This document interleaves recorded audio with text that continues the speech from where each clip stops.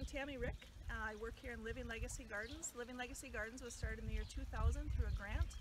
The garden is maintained with Ag and Energy staff as well as volunteers. We meet every Tuesday morning. Faithful group that comes in the mornings and does lots of work throughout the gardens.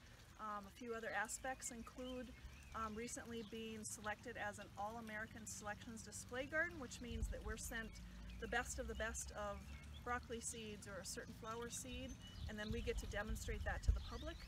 It's been nice that the Central Lakes College Horticulture Program over in Brainerd has started all the flowers for us for that, and that's one of the sections of the garden you'll find down there. Also, the garden has always had a children's gardening program run through community education in the summer months. Living Legacy also has a section of the pathway where anyone can purchase a brick to honor a loved one.